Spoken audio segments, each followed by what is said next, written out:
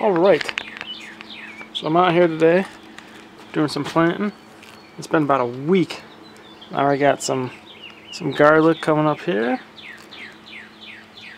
Got one here, a few here. Then you come to this big one. I got garlic and onion. Garlic, garlic, garlic, garlic, garlic, garlic, garlic. It's going to be a good year for garlic here. We're going to do some planting of those today. Lemon balm is starting to come in pretty good. Plant all those today. Got mint starting to pop up. Got mint all. It's going to be a good year for mint, I'll tell you that. Starting to come up. Alright, how's that? Oh, English thyme, German thyme, oregano. Oops. Rosemary. Forgot what those are. Alright, just a quick little gardening video today. It's getting hot here, West Virginia, so I'm going to start planting all my peppers and tomatoes. And I got 16 5-gallon buckets filled with dirt from last year. So I took off the top layers, took out the plants that were here last year. Going to put in the new plants, dig a hole, and then I got some potting mix. I'll fill up the top of these and water them down. So like I said, took off the top mix last in the fall time. So really, these are already set. If you don't have much of a budget to get planters and stuff, 5-gallon buckets work really well. Gotta remember to drill some holes in the bottom. Put some gravel, rock down at the bottom to help it drain out. Then you just fill it up with potting mix. I got potting mix, topsoil,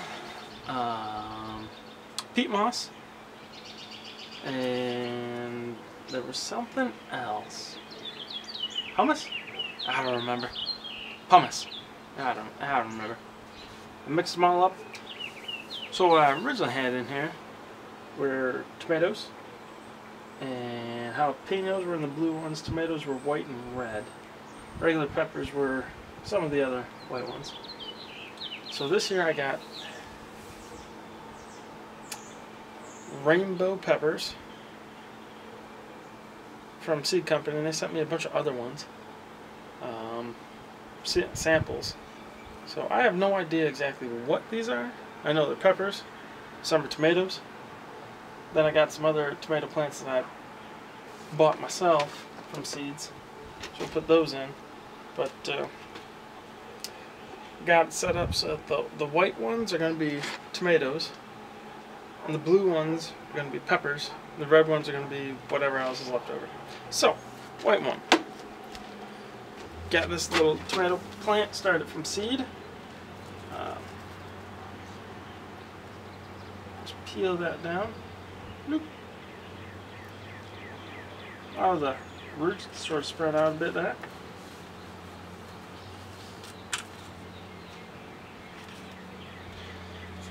Now when you plant your stuff, you don't want it to plant just like a little bit. The roots just a small bit under the soil. You want it to be down quite a bit.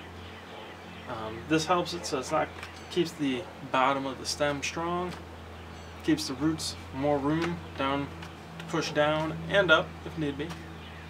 So basically I got it like that. I'm going to add some Miracle Grow, just a potting mix, nothing fancy.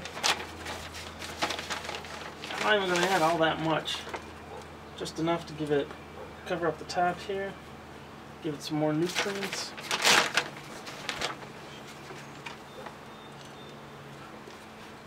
Don't need to pat it down too much. Maybe one more handful here.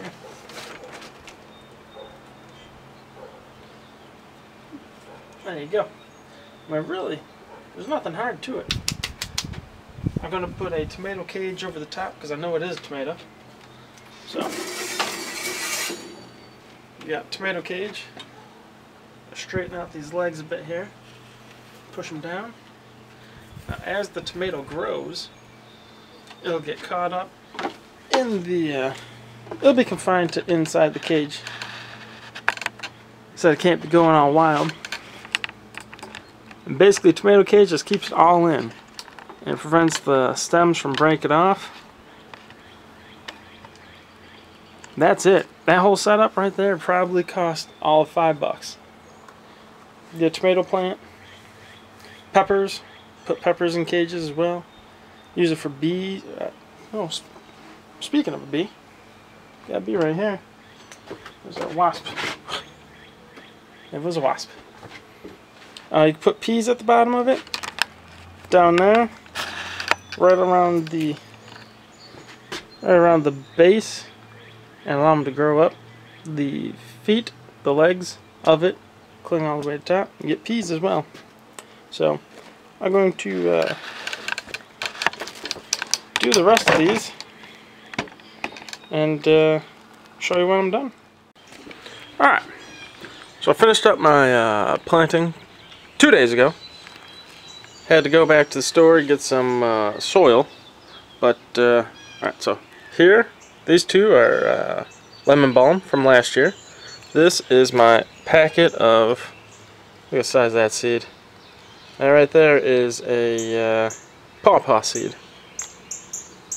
And then I planted these garlic all like 9 days ago. Look at these. Look at that. Already coming up everywhere. I counted them this morning. All these little garlics all in here. I got onions mixed in there, onions mixed up there. The garlic alone, I have like 46 of them. So that's good. Then we got down here, we got the Greek oregano that overwintered. Fantastic. Fantastic. Rosemary, it's doing okay. Doing okay. Got German thyme. This overwintered fairly well. English thyme, same thing. No idea. See my mint, I put in an extra ½ inch or so of soil, dirt up on top, and all the mint is starting to pop through. Look at that. Look at that. Which is fantastic for me because I like to make the mint into my tea. So we got a ton of mint. Then when I was done planting, I had this pot left over. And I was at Lowe's, and they had a chocolate mint plant. So I'm going to try doing chocolate mint. If you have chocolate mint where you're at, I ate a leaf of this when I bought it. It tastes just like a snickerdoodle. Or not snickerdoodle, thin mint. These are fantastic. I'm going to make some good tea out of that one. Alright, so moving down here, I got all my pots. So I didn't really color code them this year, but I got my pots here. Alright, pepper, pepper, pepper, pepper, different types of peppers, tomato, two tomatoes, something right there. I don't know what it is. I think it's a pepper. Same thing with these ones here. Got a little guy right there. A little guy, or two little guys. That is for sure a tomato. Tomato. Peppers. A little teeny guy. I think that's a pepper. Pepper. Tomato. Now, what's interesting, just back this out a bit here. These ones on this side are all small plants. These ones, as you can see, are decent seedlings. These ones were actually planted later in soil than these guys. But these ones I had in little pre-made soil packs that you just put the seed in, and it has a little tray, and they came up looking like that. These ones are from soil that I had left over from last year and planted in little containers. These ones did not do so well. So I think from now on I'm going to buy those little soil tubes. They're about that big. Looks like I'm making the size of a 5-gallon bucket. They're, I don't know, maybe an inch and a half tall. Maybe about baseball bat diameter around. And those seeds did a lot better. So that's my garden for now. Alright. Like and subscribe.